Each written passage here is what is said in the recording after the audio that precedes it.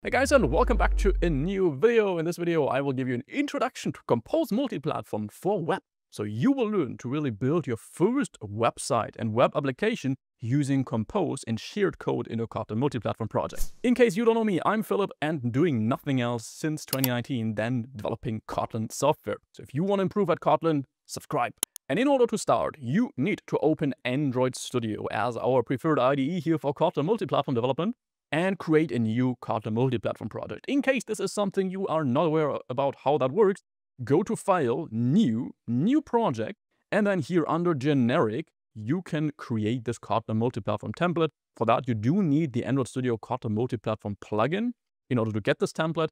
If you maybe develop on Windows or something that is not macOS, you won't be able to install this plugin. In that case, you would need to go to kmp.jetbrains.com, I think, in order to generate this initial project template. So then you will get something very similar that I will show you here by clicking on Next. We give our application some kind of name, CMP Web or so, clicking on Next. And here, this is the important part, Kotlin Multiplatform project. That is the technology that allows us to share Kotlin code between all these listed platforms here, Android, iOS, desktop, web, technically server as well. And in this video, we will focus on web. I will still leave these boxes here checked for Android, iOS, and desktop because typically, or very often at least, you also have these other platforms in your Kotlin Multiplatform project. And even if we just talk about the web part here, it makes sense to also see how it would integrate in a Kotlin Multiplatform project that extends this to the other technologies and platforms here. The only boxes that we want to untick here is server and include tests. But you also want to make sure that Share UI here is actually set to Share UI for both iOS and web. And if you then click Finish, after that, it will look just like here. Make sure you are here on the project view by clicking on this little drop-down arrow and going to project. You don't want to be on Android, which I think is the default. And after having created this project, if we take a look in this Compose app module, then we see all those different so-called source sets. So sets of source code, after all, where the source code can be written for specific platforms or for multiple platforms as a whole. For example, common main is the source set where we put in all the code that we want to share between all these platforms. That's the whole point of Kotlin Multiplatform. And if you're now new to Compose Multiplatform for web, then 3 more source sets will be new to you. Specifically, JS main, Wasm JS main, and web main. And before we actually want to write our first line of Kotlin code here for our web application, it's very important to understand these 3 different source sets for web development. Starting with JS main, JS standing for JavaScript. This is really, let's call it the traditional Kotlin JS source set. So Kotlin has an implementation to be able to take Kotlin code and translate that to JavaScript code directly. And as you maybe know, the entire web is based on JavaScript. JavaScript code that our Kotlin code gets translated into will run directly in the browser in the so-called JS runtime. So that is just a runtime that will keep on running with your JavaScript code that takes your JavaScript code, interprets it, executes it while you do something on a web page. And this is what a lot of the web is actually based on. This JavaScript runtime is very dynamic, so on the one hand, you're very flexible with that, also in the amount of libraries you can use. But on the other hand, being flexible typically also means a certain amount of overhead. So it's not the most efficient way to write web applications. And since the runtime is also something that would have to be included in some kind of bundle you generate here for your web page, that will also increase the bundle size. And that is why JetBrains is nowadays actually pushing this Wasm JS main here a lot. Wasm standing for Web Assembly, which means that the Kotlin code that we put in here, you can see there is a default platform class here where we have some Kotlin code that is pre-generated for this project template. This Kotlin code here, when really running our application here for WebAssembly, won't get translated to JavaScript code directly, but to so-called WebAssembly bytecode. And all this is really something you don't have to understand in depth here at this point. But it's important to understand these differences between JavaScript and WebAssembly. WebAssembly in the end is just about more low-level instructions that modern browsers can execute. And this in the end solves quite some problems that we had with JavaScript, because on the one hand we get a better performance for CPU-intensive operations, we get a smaller bundle size since the JavaScript runtime doesn't need to be included and bundled with that. It also allows us interoperability with JavaScript, so this means we can actually use JavaScript libraries here in our Kotlin Multiplatform project, and also the other way around, we can use Kotlin Multiplatform libraries that we generate here in a JavaScript project, so this is fully interoperable. However, the WebAssembly source is a little bit less interoperable and a little bit more limited in that regard than normal JS main. And is also more of a new thing at least comparing it with JavaScript, with a normal JS main source set. So if you really need to support older browsers as well, then WebAssembly at this point may not be the right pick for you yet. However, by default, you get both these source sets. So you can say, hey, I want to write certain code in JavaScript main, then you can put it in here. And if you want to write certain code in a WebAssembly JS main, then you can put it in here. But in the end, both of these ways will give you a working website. But you will also notice that there is a third web-specific source set, which is webmain. And webmain is in the end the most simple one to understand, since it just bundles JS main and Wasm JS main, because there is of course quite a significant shared part that is just for web that you could write for both JS and Wasm JS main. So while in common main we could put code that we want to share among all these source sets here across our entire application, webmain would be where we put code that we want to share between Wasm JS main and JS main, so just on the web part. In most cases, when really building a composed multi-platform application here, you can mostly ignore these JS and Wasm JS main source sets unless you really have to explicitly write code that just works on WebAssembly or just works in the normal JavaScript main. Then you would put these in here, but ideally you want to of course share as much code as possible in a Kotlin multi-platform project. So if you have web-specific stuff, you could put this in web main directly or even in common main, which is the whole point of composed multi-platform, which lets us here really build UIs where we share the exact look of the UI among all these different platforms. So Android, iOS, web, technically desktop, that would be what JVM main is for. So here in main KT, that is the entry point of our web page, the first function that gets executed the moment your web page is opened. If we open this, then you can see all that is really in here is a compose viewport, which is just a web-specific thing, bundles our app composable. And this comes from common main. So if we command click into that, this is what the initial project template has generated here. And if you now want to inspect how this would look like in your browser, then you could simply go to this compose app here, click on Wasm.js, for example, or JS. So you can now choose whether you want to run this with your JavaScript runtime or with WebAssembly. Let's choose WebAssembly here, since that is definitely what JetBrains is pushing. And if we now run this, then you can notice that our web page will open the moment our project has been built. Here is a button. So all that is based on Material UI, Material 3 UI at this point. But you can, of course, also build fully custom UI in composed multi-platform.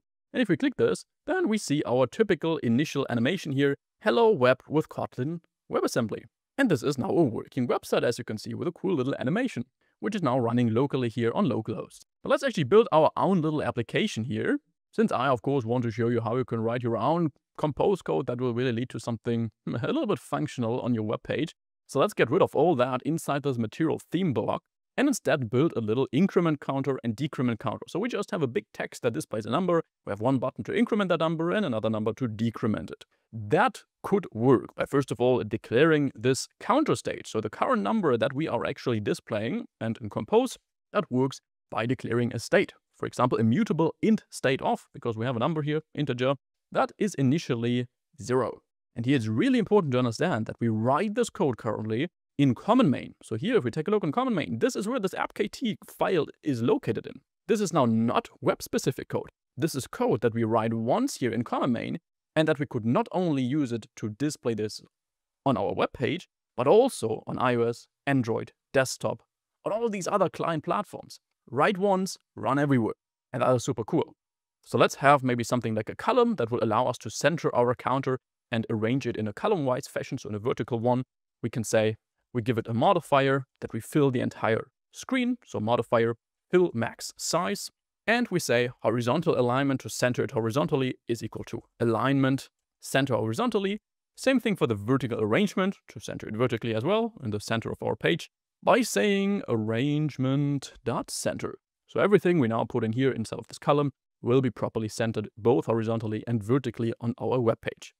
This means we can put our big text here that displays our counter, where the text is simply our counter.toString. Since the text works as a string, our counter is an integer, we need to convert this to a string. We can also increase the font size a little bit. So we say font size is maybe, let's say 40 SP. So that's the text unit that Compose Multiplatform works with. And then below this text, we want to just have two buttons next to each other. One of them will be for decrementing the number and one of them for incrementing.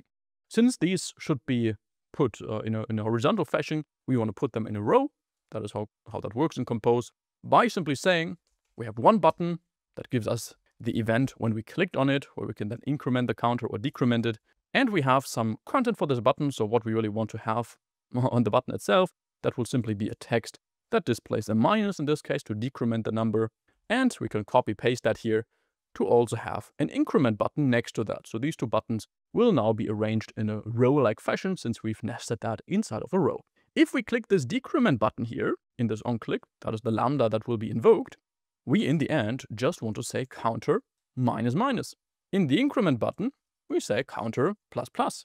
And if we now actually run this again, so stop this, run this, and then wait for this page to show up in our browser, then there we go. And here is our increment button.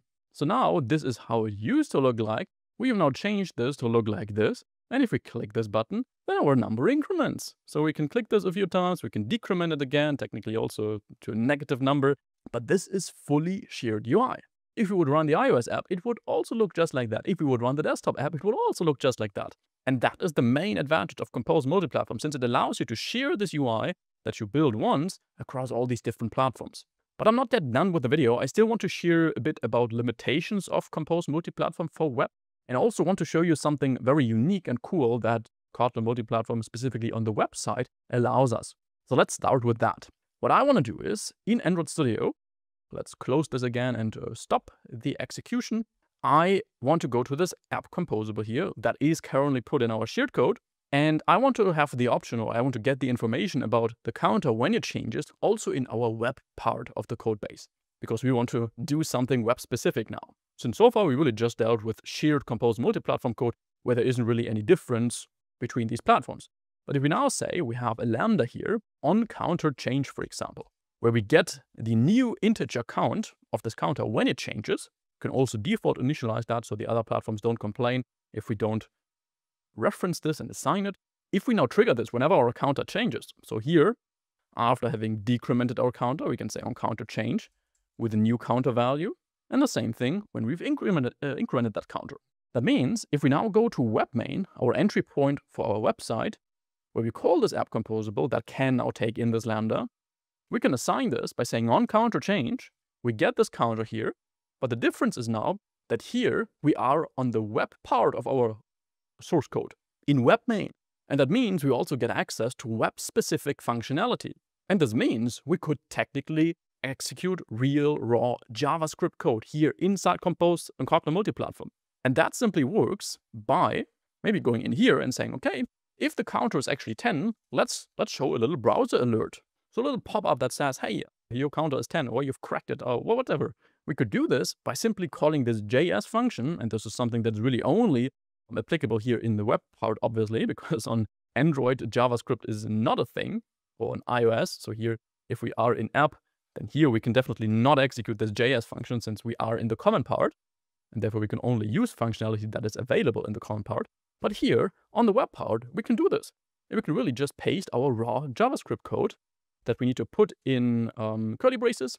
And then in here, we could simply call, for example, the JavaScript alert function. We need to escape the quotes here since we are in a string already. And then we can say, you've cracked it, for example, and finishing this off with another escaped quote. And of course, a closing parentheses. So this is now a function that is normally available in JavaScript that we can execute directly in Kotlin. And technically, you of course wouldn't have to write and hardcode this JavaScript code here. You could of course just as well include a JavaScript file in your project hierarchy and then load this or read it in here as a normal resource and execute it that way. This would of course be a little bit less messy. You will notice that it gives us a warning here that on the one hand, we need to opt into this is experimental Wasm JS interrupt. So Wasm at this point in Compose Multiplatform is still in beta.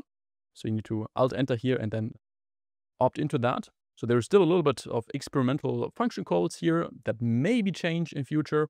But doing it like this will also not work. It will actually complain because it wants these JavaScript executions to be in a separate function as the only statement. So in the end, what we need to do is have a private function, call it maybe alert, pass in our text that we want to display, and then we can cut out this JS call, move it in here, and then maybe say, okay, instead of you've cracked it, we put in our text here inside of these quotes. And then here we can call our alert function with cracked it. And if we now run that again, and we take a look in our browser, once that has been built, and an argument for the JS function must be a constant string of, okay, apparently we can't have arguments, then let's just hardcode that here and say, you've cracked it, just like we had it before, and then just call the alert function like that. Okay, that's something I didn't know. And there we go, our web page is opening again, and if we now increment the number to 10, let's see what happens. We do this, 9, 10, and we get this alert, the typical browser-like alert that you maybe know from other web pages. Also when you are about to maybe leave a page with unsaved changes or so. And this is now actually JavaScript code that we've executed from our Kotlin side. And the same way, as I mentioned, you could also go inside of a JavaScript project and execute your Kotlin code from Kotlin Multiplatform. So these technologies are really fully interoperable. And this will now show whenever we actually reach a count of 10. Lastly, something that is really worth mentioning here, which is quite a limitation of Compose Multiplatform for web, and that is that we have to understand how this actually works. Because under the hood, Compose Multiplatform really just draws its UI on a plain canvas. So what we see here are really just pixels for the browser. It's not really structured content. Only Compose knows the structure of our content, but in the browser, the structure is lost. And we can also inspect this by hitting Command-Shift-C here in Google Chrome, and then that will open our developer tools. Because if we now take a look here in our body, shadow root, then we will see that there is a canvas. And this is really, regardless of how big your Compose UI will be, you will only end up with a single canvas here in your web page. So all these pixels from the Compose UI will just be drawn on this plain canvas. If you open the developer tools from another web page, you will typically see a much bigger HTML hierarchy and structure here, where every single text is, for example, wrapped inside of a p tag for paragraphs or headline, h1, h2, and so on. So that is quite a downside of Compose Multiplatform. You may ask why, because you still get this web page here that looks as you want. But one big downside here is that this won't be able to be inspected that well by crawlers. So if you really publish a web page here, then these typical search engine crawlers often visit your web page in order to scan it, in order to know how to index it so that other people also find it in search. And for that, they have to know what kind of text is on your website. But if your website is not in a structured format where there are clear text tags that these crawlers can scan and parse, then they won't be able to find a lot and therefore won't really know what your website is about. There are ways to maybe work around that a little bit to at least give them something, but it won't get to the same quality as really having a structured website. So you actually have two options here with Compose Multiplatform. On the one hand, you just accept that, and you maybe say search engine optimization is not so critical for you because you get the visitors on your website in different ways, via social media or whatever. Or you say you actually don't share the code between your entire application, the entire UI code, by putting this here in common main, but you say you write your web UI specifically in one of these web source sets. Because Kotlin still technically allows you to build your web page in a structured way that will also then be represented in your web page exactly like that. So you can really use divs, you can use paragraph tags, headlines, just like that, and nest them in your Compose code or in your Kotlin code here. And then that will also look like that. But the moment you do this, you won't be able to share this UI with other platforms like Android, iOS, and desktop. So that is a trade-off you have to think about here, whether you want to be able to put all your code here in your common part of the code base and also be able to share it between all platforms, but it being drawn on a canvas, or whether you say, hey, I actually want to, let's call it building the UI natively for web to really also be able to work with this typical browser-like hierarchy and really build a real HTML hierarchy that can also be perfectly parsed by crawlers. Just some food for thought. I hope you enjoyed this video and you not only learned to build a little increment counter, but also about the backgrounds of this technology, which is really what is quite important to understand before you dive into a bigger project, because such small little decisions and misunderstandings can often lead to quite big problems later. If developing with Kotlin for the entire software stack, so Android, iOS, desktop, backend is really something you would like to get deeper into, then I actually have a Kotlin full stack developer bundle that I will link here in this video's description. Check it out.